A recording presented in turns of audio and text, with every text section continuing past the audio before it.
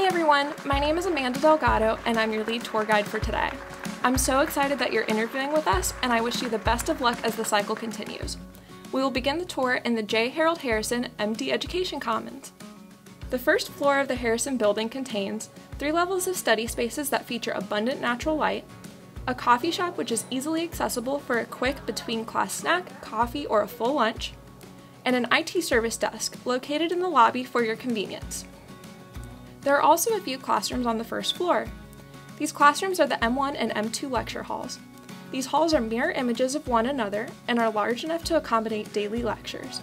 The large lecture halls also accommodate student interest group meetings and larger pre-clerkship events. Let's move on to the second floor. The second floor of the Harrison building holds the smaller problem-based learning rooms, which are ideal for hosting small group learning. There is a television screen at the end of the conference table in each room. The TVs are generally for weekly student presentations. When these rooms are not occupied for classes, they are available for students to study in groups. The large whiteboard space is perfect for drawing concept maps and pathways with your study teams, especially during the M1 year.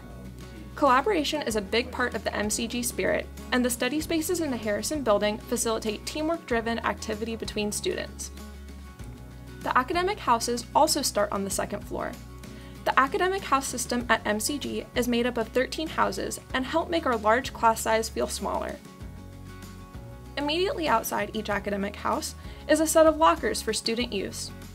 Inside each academic house is a study space and kitchenette for student use. My favorite thing about the academic house system is the camaraderie it facilitates both within and between classes. The library service desk can also be found on the second floor along with a printing station, an ideal resource for problem-based learning projects. The third floor houses our interdisciplinary simulation center. Simulation employs true-to-life human models that simulate physiologic disease states and crises, allowing learners to receive immediate, lifelike feedback about their clinical decision-making processes. These high-fidelity simulators contain numerous features that assist in making them realistic. Simulation Center facilities include one 150-seat classroom, high and medium fidelity simulation and operating rooms, 2 8-bed open bay labs to simulate a hospital ward, and 8 debriefing rooms for reviewing simulations, discussing procedures, and playback of all simulations. In the Simulation Center, students interact with high-tech patient simulators along with standardized patients through MCG's Clinical Skills program. Standardized patients vary in age, gender, and ethnicity to allow students to engage with patients who will mimic the diverse patient populations they will experience in practice. Next, we will move on to the Anatomy Lab. Students are given 24-hour access to the Anatomy Lab with their activated student ID badges. Each student is assigned a locker where they are permitted to store any materials they will need for Anatomy Lab. Additionally, the locker rooms contain showers for students to use. Students also have access to a resource room adjacent to the Anatomy Lab. It contains models of various organ systems, as well as conference tables and television screens for team-based learning. In the Anatomy Lab, you will find the body donors. MCG students work in teams of 4 on the days they are assigned to dissect.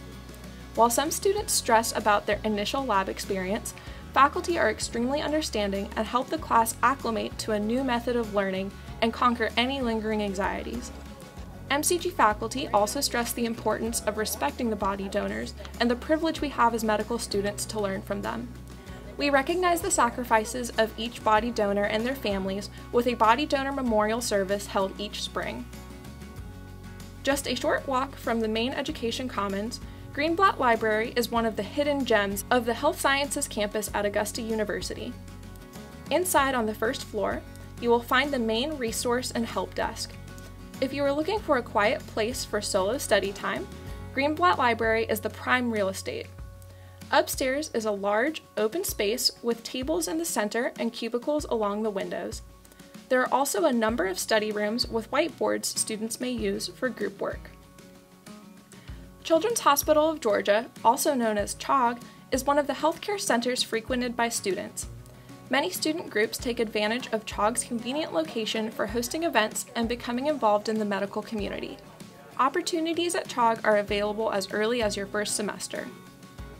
AU Medical Center is conveniently accessible by walking just over the sky bridge from Pavilion 3 to the hospital.